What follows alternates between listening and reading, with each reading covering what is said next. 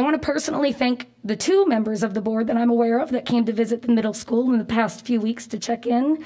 I look forward to hearing your reports on your experience and your personal views on how our teachers and students are currently doing. I come to you again to provide perspective on our experiences as teachers, and I hope you as members of the board will continue to check in on your staff. To be quite honest, I'm beginning to sense an extreme amount of that burnout feeling from many of our staff, myself included. Teacher burnout. It's a term we've been hearing frequently, but unsure as to what it looks like in a real school setting.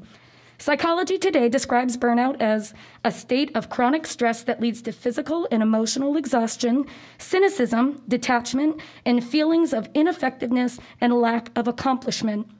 For me, it looks a lot like hitting that snooze button a few extra times in the morning, where many mornings I have to drag myself out of bed, an impending feeling of doom and anxiety building up in my chest. It feels like almost drowning, never able to come above the surface for a full breath of air. It looks like a stack of papers that we never have time to grade or appropriately look through. It feels lonely, overwhelming, stressful, and it feels like failure. The burnout isn't just here, it's nationwide. As a school board member, you have the power to help our district staff with this burnout. I've collected a few updates from districts in Maine that are considering the mental and physical well-being of their staff and students in big ways. Many schools, as you may have heard, opted to remove 2 days leading up to the Thanksgiving break, voicing concerns over teacher and students' mental well-being, and many others are looking ahead to the holiday break approaching. SAD 46 in the Dexter area, SAD 68 in Dover-Foxcroft, as well as John Baptist High School in Bangor, have opted to remove December 20th, 21st, and 22nd from their school calendar, citing an uptick in COVID cases, as well as COVID exhaustion among teachers and students as the driving force behind this change. They all referenced a desire to preserve the mental well-being of their teachers and staff. SAD 46's calendar change was actually recommended by a school board member, stating, "I just feel everyone involved deserves and needs a break." Mentioned as well was the current need for teachers to take on extra responsibilities, as district employees have given countless additional hours while also worrying about their own families.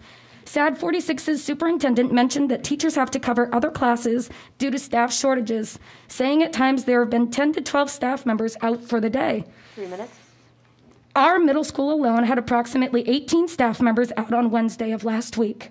I can only imagine that many others were out throughout our district. At last check, I'm fairly confident we do not have 18 substitutes that we can send solely to our middle school. So it's up to the rest of us to try and make it work.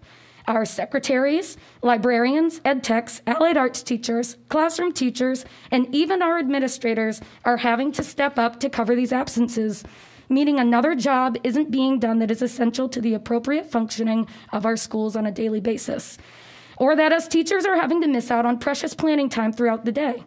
For me personally, my prep period today was spent handling student behaviors due to a staff absence, and so I will have to finish whatever I wasn't able to plan immediately after school after picking up my children, and I will have to finish it tonight after leaving this meeting. This is a truth for many of the staff in our district. RSU 48, which includes the Maranacook area schools, recently added 7 early release days to its school schedule so teachers can have appropriate planning time and focus on their mental health. 4 minutes. Another school district, Winthrop, has added early release days every Wednesday starting in 2 weeks to give teachers more planning time and more time to take care of their mental well-being.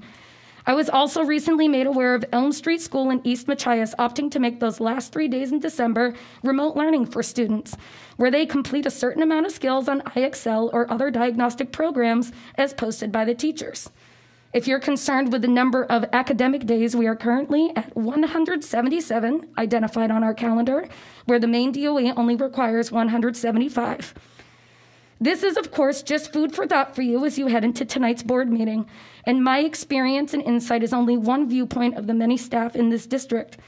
Other districts in Maine are looking into the mental well-being of their staff, and I would like to continue to encourage the board to check in and consider the needs of your teachers and staff, because the burnout is real. Thank you.